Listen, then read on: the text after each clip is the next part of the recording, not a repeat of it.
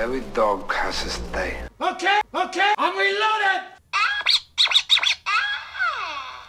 Raiders, we a nation of raiders. It's a nation of raiders.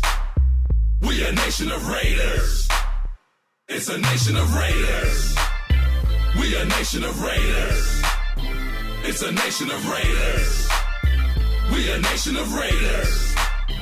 It's a nation of raiders. Welcome to a new day. Step up in the oracle. Silver and black, you know, we so historic. Many backbreakers, many chain treasures. The other teams only wish they could measure. Hello and welcome to another edition of the Inbounds with the Oakland Raiders. I'm Melinda Torgersen, and joining us today is Lamarr Houston. Lamarr is number 99, defensive end. He's in his fourth year in the NFL and fourth year with the Raiders. He attended high school at Doherty in Colorado Springs and later went on to attend the University of Texas.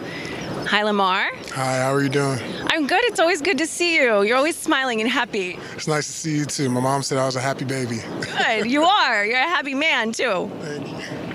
So what made you choose, what was your major, first of all, in college? It was corporate communications. And what were you hoping to obtain with that?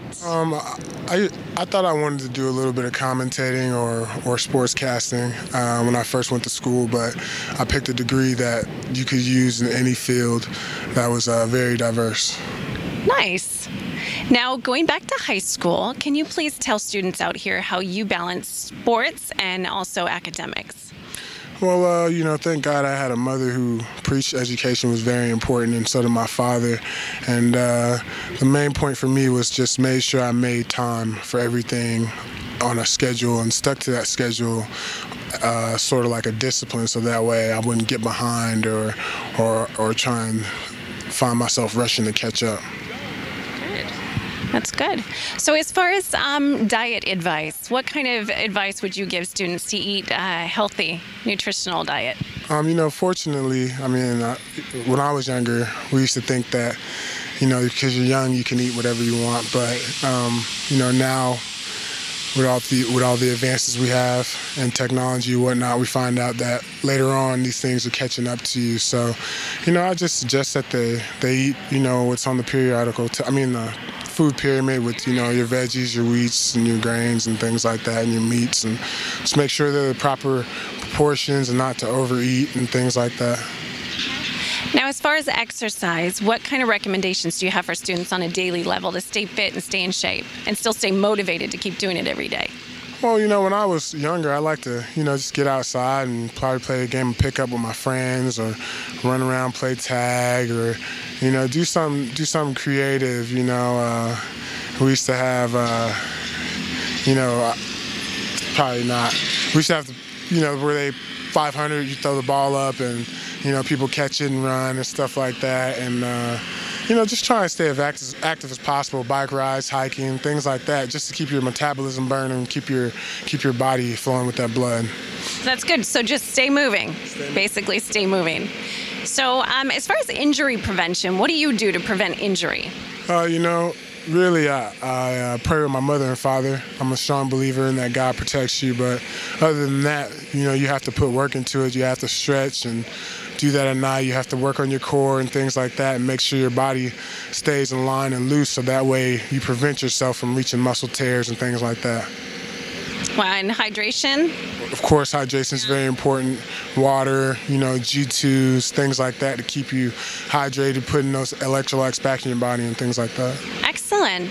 So what kind of advice would you have for a student that maybe wants to go to college and pursue their dreams that way academically?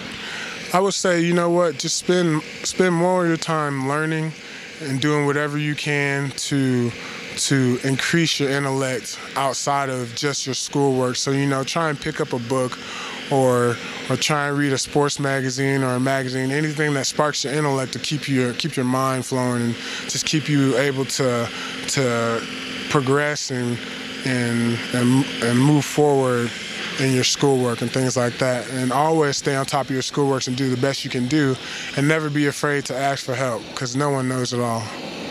I love that. I think it's important to ask for help when you need it. So growing up, did you ever encounter peer pressure or bullying? Yeah, my 7 siblings. No, no, I never really did. Fortunately for me, I was always the bigger kid, but I was always just a friendly person, so I never really encountered it, never really bullied anybody.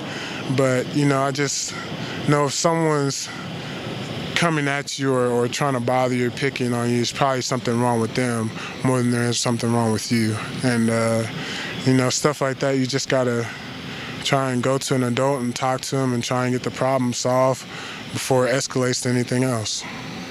Now, growing up, did you have a mentor, somebody that you looked up to that maybe gave you advice? My father, yes. My father was a huge influence in my life. He was my hero. He worked very hard, and he provided for a family at 8. And he didn't go to middle school, didn't go to high school, didn't go to college, but was able to, thank God, be taught by God by reading the Bible and doing extra readings to where he made his reading level up to a college level graduate. So yeah, it's very impressive, and I thank him every day because he showed me what hard work really pays off and what true work ethic is like. It's very important. So now you're kind of a role model and a mentor for young kids. What advice would you have maybe to students out there? What kind of advice could you give them that maybe you've learned along the way? You learn that when you're growing up, you think that some things are a priority that probably isn't. And what really is most important is that you do your schoolwork, put that first, and find an avenue for you to flourish and to use your schoolwork or use things from school to be successful. And that's what I really learned so far throughout life is, you know, if you find something that you're good at, you enjoy, you can flourish, and if you put more work into it, it'll give back to you, and just work hard.